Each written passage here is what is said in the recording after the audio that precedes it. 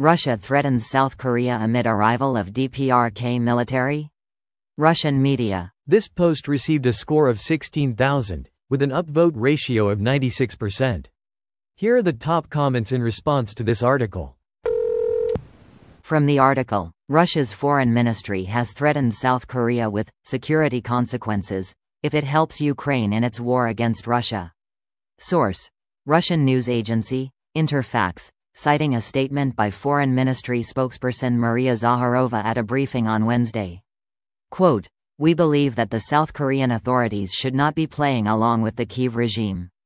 Threatening security consequences after months of supplying North Korea with new weapons technology is a bit like closing the stable door after the horse has bolted. Bit late to start puffing now. Best Korea, who previously wasn't getting too involved, is now looking at everything they can do to speed up Russia's defeat in Ukraine.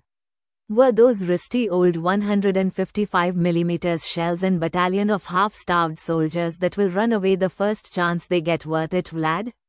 Russia's threats seem more desperate as their situation worsens.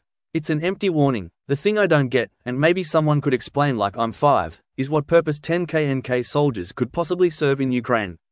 Is Russia unable to draft another 10K soldiers?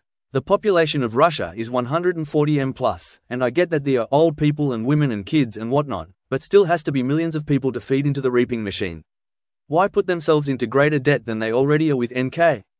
Edit. I've gotten some great answers, all of which I think are true to some extent or another. I'll add that there is another story breaking now that NK did it in exchange for cash and N. Greater than is Russian unable to draft another 10K soldiers? It may have been that the DPRK soldiers were supposedly already trained and ready to fight, whereas the Russian conscripts would be of Russian conscript quality and readiness. But all I've ever seen is that the DPRK soldiers are in reality no better than what we've been seeing from Russia. Who's to say there is only going to be 10K 12K DPRK soldiers? They have the largest standing army on Earth. I think it's 2 mil soldiers. The issue is though they're not battle-trained. Same with China, it's a big problem. The US and to a lesser extent NATO and the MIC are not just churning out weapon systems, they're constantly at war, so are constantly ready for war. Like we have war games etc. And they have massive value, data-wise.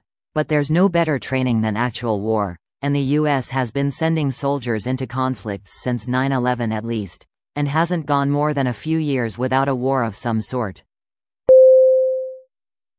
This video was automatically created by Reddit to speech.